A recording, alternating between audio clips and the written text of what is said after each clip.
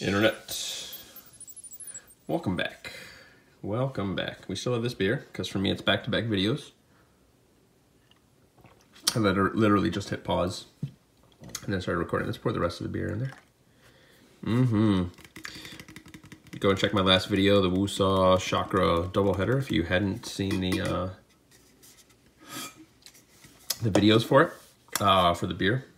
But it's a fantastic beer. It's called The Incident from Burlington Beer Company. Double IPA, 8.5%. Beer reviews and spinners. One more sip. So let's chat, shall we? Let's chat about the Mini Chakra. This thing is pretty sweet. This thing blew me away. So I'd kind of been stepping back and not buying nearly as many spinners. I've got a solid collection. I still like my spinners. I still have a spinner every day. I'm not spinning any less. I'm just buying a lot less. Just because there isn't stuff that's really kind of like, oh, look at this. And then it's funny, once you stop buying spinners and realize how much money you were, excuse me. And once you stop buying spinners and start realizing how much money you were spending on spinners, it is kind of like, I've become especially picky about my purchases now. And it's funny, as much as I've always enjoyed WooSah, and I'm not going to say like I'm not a fan, I never felt like I would just always get the new WooSah. I never felt like that. I almost kind of felt like, I don't know the right way to say it. I'm not sure what the words are, but they're good. They're great, they're wonderful. I just somehow felt that I wasn't sure. I just needed to get all the new ones. And lately, all the new stuff from WooSah, I've just been like, oh, I gotta have it. And I'm not feeling that way about almost anything else. So it's kind of weird to me. Like I wouldn't have really pictured kind of like that's where I would stay in the spinner game when I started. Like, you know, 6 months ago, if you told me like I was going to pretty much not be buying any spinners, but what spinners would I be buying? I don't know if I would have thought WooSah, but they just continue to do amazing work and stuff that really impresses me, and it just kind of like eventually wears me down. I keep seeing it, and I'm like, oh, look at all these Zaftigs. You know, they've been out for a little while, and I was like, oh, I got to get one.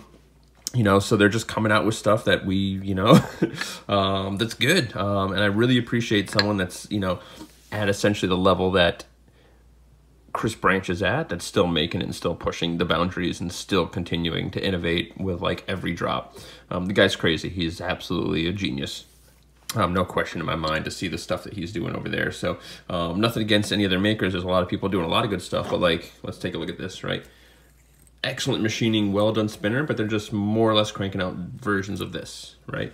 You know, look at the stubby, you know, look at the cocoon, right? Excellent spinner, but they're just cranking out the same versions of this. Someone that's pushing it a little bit more, you know, Thrax, they're coming out with a couple different versions of this. They're coming out with like a mini nano version and their mini, and then their full size and their tri and the tri nano. The guys at Full Throttle are really, you know, they're still pushing what they're doing, but they're still kind of staying within the same designs. You know, Zero Feud, you know, all that stuff. Even you look at something like, you know, Fidget HQ with the amount of variation they come out with, and the damn designs guys, the amount of variation they come out with, right? It's still, it's not to the level where WooSah is like, all right, we're just gonna keep turning it up. And some of it is just, you know, it's the same design with just a bunch of different patterns, but that still is machining work that needs to be done. You know, so they're almost all like custom spinners. Right? Okay, this week we're going to do this. Oh, we're going to do that. We're going to do this. And he continues to keep finding ways to innovate, right? So like when we look at the Chakra, was one of the first ones where, so essentially when WooSah came out, I guess this will be a little WooSah history lesson because we'll get to that when we get to this. You know, but they were essentially flat spinners, right? With a button that said WooSah on it. And then they started coming out with the elite ones with the different patterns in it. So you got something like this, the Zen, you had like the Orbit, and then they kind of really you know, push themselves. The hype train was in full effect. The first time I really saw the hype train happening in spinners, and especially for WooSah, was with a Chakra, right? And this is all one piece of metal, so essentially, right, you've got to machine away everything that's not the dome. You've got to get this mirror polished. So that's a machining challenge, right? That's like a design challenge that you've got to solve. Then after that, they came out with the Boss, right? The Boss is, you know, had a lot more machining going on, a lot more stuff to consider, curves and whatnot, and I don't know, excuse me, enough about machining. You know, then they've come out with ones with cutouts and this, that, and the other thing. Then they really started pushing the envelope. I shouldn't say pushing the envelope with this one quite yet. I pulled the vote up a little too early, you know, but then they came out with this design. Again, lots of like scoops and not just flat planes where all this stuff needs to be machined and polished, and then these cool, sweet buttons. And then was the Ohana first or the Voda? I'm not sure. But then the Ohana, right, then turned out to be the spin time. Oops, I accidentally created the longest spinning spinner. Sorry about that.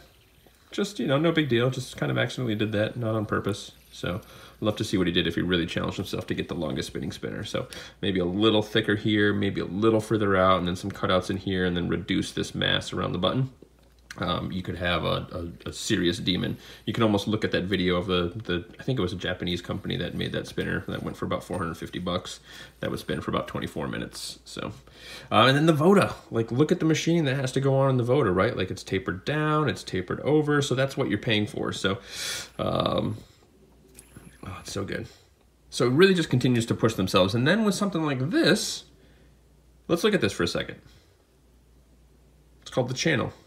It's got a channel around the outside. I don't know how he machines this and what sort of machines he has, but you know, most of the time you've got a piece of metal that's locked into a machine and the machine cuts around it. But how does the machine cut in from the side? How is this held? Okay, you start thinking like, oh, you just cut around it. But then how do you cut around it and keep it balanced? How do you hold this in exactly the same spot so the machine hits it in exactly the same ways to cut all that out? People that are really into machining probably either know how that's done and maybe don't think it's a big deal, but to me, like just knowing what some of the challenges are in machining, hitting it from all these different sides, because it's not like it's just one cut across, right? It follows the curve. So I don't know, pretty nuts. How many spinners can you think of? Like go and look through your collection. How many spinners have anything on the sides? I challenge you to find one that has something in the middle, right? That's not like a step, you know, like this is a step, right? But what has a cut? What has a channel in the side? I can't think of a single one. If you think of one, let me know, and I'd love to be proven wrong, but that's probably because it's a pain in the butt. And then I'm getting this for 40 bucks. What, internet, 40 bucks? Yes. The mini Chakra, 40 bucks. Now, it is aluminum buttons, but it's a Zaftig. It's got, just like we saw in the doubleheader yesterday, the Chakra. It's got the brushed finish on the top that's almost like a mirror finish. Right, see that? It's almost like a mirror finish. It's a very, very fine brushing. I don't know how Aaron Carroll would feel about it because he's got the, I know he likes that machine finish with the brushed flats. So, but yeah, fantastic. So this guy's this guy's a champ. I'm really impressed with this. I started kind of getting on that little tangent and kind of wasn't really sure. I couldn't find the words and kind of stumbled there a little bit. Hope you got through that, internet. But, you know, I ended up seeing this, and this was what I really wanted to get. And I was like, oh, they're doing the Memorial Day sale. Get a little bit of a discount, get free shipping. So I went in for this, and I saw this, and I was like, now's the time to get it. Let's try that. Let me get the mini Chakra. I'm not honestly quite sure why I just pulled the trigger on it. Kind of an impulse buy. And let me tell you, I'm so glad I did. In fact, I may even enjoy this more than I enjoy this, which almost sounds blasphemous to say. And it's funny, I don't really think of myself as a mini or a micro guy. I like big, heavy spinners. But there's something so fidgetable and so fun about a handful of the minis I've been getting lately.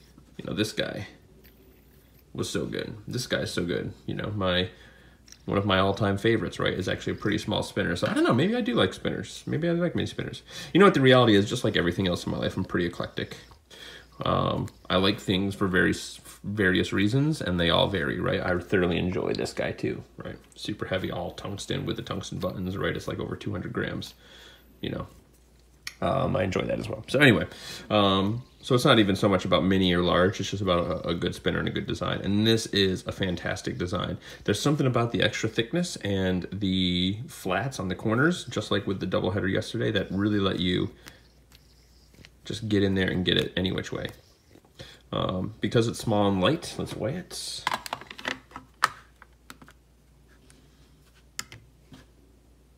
Right, 62 grams, almost half the weight of the one we looked at. I was going to say yesterday, and for me it was just a few minutes ago. I'm not sure if I'm going to upload these back to back, but two-handed spins are fantastic. Getting it on that preloaded, you've got the curvature on the side, and I didn't really talk about this yesterday, but that curvature on the side, I don't really use in fidgeting much, but if I'm doing the, instead of doing sort of like the gallop, I'm just skipping the middle finger and I'm grabbing here, you can get in there and get a good pull right on that corner. But I just find it so easy to hit the outsides that I'm almost always using that. But it's worth mentioning that it's there. So anywho, but yeah, on this guy, you can find your finger in there a lot, especially if you're flicking it out. But it's a chakra, look at those chakra curves, and in fact, yeah, there it is. Because of that channel, look at the double chakra, double sun power, whoa! What is that from, double sun power? Let me know in the comments below. Like I was saying, two-handed flicks are good. The fact that it's got aluminum buttons, I don't even honestly really notice in this particular one because it's a micro mini spinner. I don't really feel like I don't really notice that they're aluminum buttons as much. And they've got an excellent little dish, remind me of Kong buttons quite a bit. And Kongs, you know, are some of my favorite buttons if you watch my channel.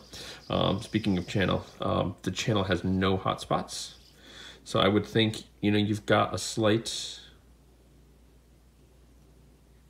Watch the light bend around the corner. You've got this slight chamfer there. And I mean, I shouldn't even say slight. It's a pretty generous chamfer, right? The machining over the, you're a wizard. A wizard is legit. You keep, every time you come out with something, Chris Branch, you re-earn the title the wizard. So the Wizard of WooSah. So we're off to spin from the wizard, the wonderful Wizard of WooSah. Because of all the spinners he does.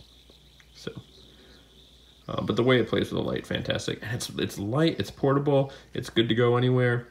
Yeah, I don't know what else we can say about it. I can't really think of any negatives, and I hate to just gush and not come out with a negative on something. And, oh, so here's a negative, yeah. Here, we can definitely come up with one. I do want to say before we go too far, it's got the same sort of recessed buttons. Again, like I was saying, I don't know what it is about the visual effect of that and the way it does whatever it does, but I'm really appreciating buttons that are sort of like recessed in. So big on you for doing that, Chris Branch. Really dig that. So spin time, I don't think I mentioned. I'm using the arcade bearing, the same one that I used in this one yesterday to get sort of a longer spin. We got a little over 6 minutes, and actually almost 7, 6 minutes and 40 seconds now that I recall exactly what it was. It was 6:39 and change. So that's obviously a really good time. But then we also got, with the one-drop bearing that's in here, a little over 4 minutes. So, but one-drop bearings vary. So I got about as much spin time in this with a one-drop as I did in this with a one-drop. So, and that arcade bearing I think is a little toasted. So getting almost 7 minutes, you know, you just get some good bearings and most of these spinners can perform. So, but yeah, I was really happy to see 7 minutes out of something so tiny, so little. Right, when we looked at the Nano, we saw how little that was, and it's about the same height. So, so negative wise though, so less of an issue on something like this, but because these buttons are recessed, a lot of times you can get like a little spacer to use other aftermarket buttons with this, but because these buttons are recessed, there's a lot more spinner body to run into. So you've got the offset buttons. You're really going to only be able to put smaller buttons with spacers on here. So I know a lot of people like to mix up their button game, but it's going to be even a little more difficult with something like this because they're smaller buttons. But they kind of shrink everything down, and it's nice to see them kind of mixing it up. So, and I don't think the buttons really need to be replaced. So even if you're concerned about aluminum buttons on something with this size, I forget they're aluminum. Honest to God, hand to heart internet, I don't think of these as aluminum buttons. They even don't really feel like aluminum the way they're polished, but just like I don't really notice them on here. They're a little more noticeable on here because the buttons themselves are a little larger, and I don't know why that is, but you can kind of tell they're aluminum, but yeah, you almost really can't even here. I felt like I noticed it more on this, but I don't think I did. Balance-wise, again, the wizard does what the wizard does. It just stops. We'll wait for it. It's gonna stop. It's kind of stop. You can see it spinning nice and slow, so we know that the bearing has, I mean, it's a 1-drop, so it's got a little bit of resistance, so it's not just gonna spin quite as freely as like a fully clean, really high end, broken in, you know, Fidget HQ. So, but it just stops. So what that does too, and that's part of the reason why I like I haven't even tried another spinner, another bearing in here other than putting the arcade in here just for the sake of spin time. Because I can tell you, like, this actually, I really would enjoy a 1-drop or an SPV2, just smooth bearing all day. And because it's a try, you don't even get that little bit of bar judder if your hand shakes. It's just dead smooth. 100% balanced. Well done, Chris Branch. So I know we just gushed for 15 minutes today and 20 minutes yesterday on WooSah, but credit where credit is due, man. Like, say what you want to say. It's like, it's funny, I've never really been into basketball, but all of a sudden, for whatever reason, the finals this year I've really been into. And it's like LeBron, man. Like, hate on him if you want to. But the reality is he is a tremendous player. He's a tremendous athlete. I didn't really care for LeBron for no other reason than it just seemed like, yeah, let's hate on him. And then I saw that, what was that movie with Amy Schumacher? I forget, but he's in it, right? So, and it's funny, like, he's just, he's hilarious in that movie. So I kind of was like, oh, all right, let me give this guy a chance. Anyway, so I've been watching the NBA finals and really enjoying them. And, you know, just like, you know, if at this point you're still like not a fan of WooSah, like, it's because you don't have love in your heart or you haven't tried one. And if you don't have love in your heart, there's nothing we can do to help you. But if you haven't tried one, that's something that we can help you with. Get over to their shop. I don't think they have any of these in stock right now, which is a shame. Like this, I honestly would probably have to say, even get this before this, which is a shame because, one, I'm a bar guy. This is such a great bar from WooSah. I'm so happy with it. But I don't know, man. This thing's pretty special. But anyway, get over to the WooSah shop, pick something up. They got a lot of good stuff, really good prices. $40 for this, man. $40 with whatever sort of magic is going on over there. So anyway, internet, love, kisses, all that good stuff.